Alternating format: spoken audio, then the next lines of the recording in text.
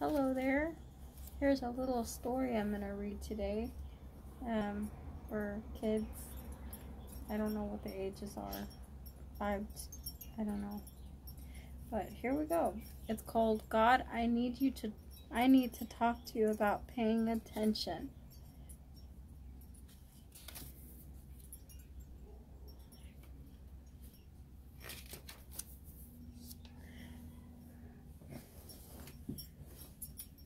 Dear God, once again I missed out on a lot of fun today. I know the reasons why, and it's my fault. I have trouble paying attention. This morning I was supposed to go with my friend Rick and his mother to play ball, have a picnic, and then go roller skating. There's a little scripture, Proverbs 20:12. Ears that hear and eyes that see, the Lord hath made them both. I told Mom I was supposed to be at Rick's house at 10 o'clock. We went shopping first and got to Rick's house 10 minutes early. There was no one there. They had already left without me. I was so hurt. I cried. Can you imagine that? You're like, oh, so excited to go hang out with somebody and do something that day, and then you get there and nobody's there. That sucks, huh? After supper, Rick's mom telephoned, ring, ring, and asked Mom why I was not there at 9 o'clock. I told Jimmy 3 times that we were leaving at 9 o'clock. See, 9, not 10. She said, Mom said, he has a problem.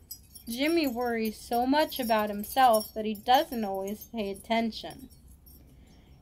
1 Peter 5:7. Casting all your anxiety on him, for he cares for you.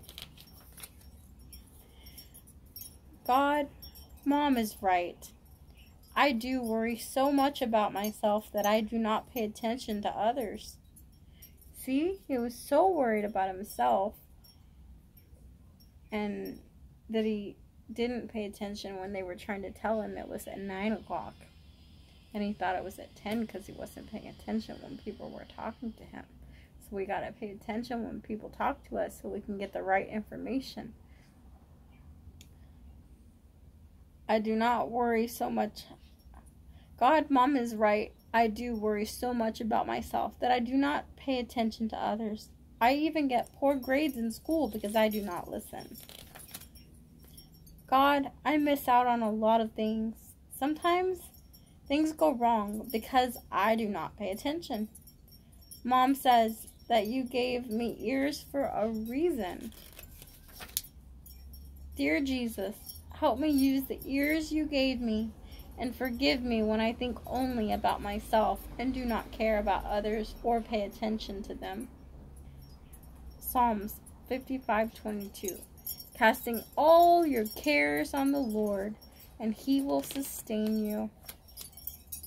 I am thankful for you, that you pay attention to me, and that you were not too busy to hear me.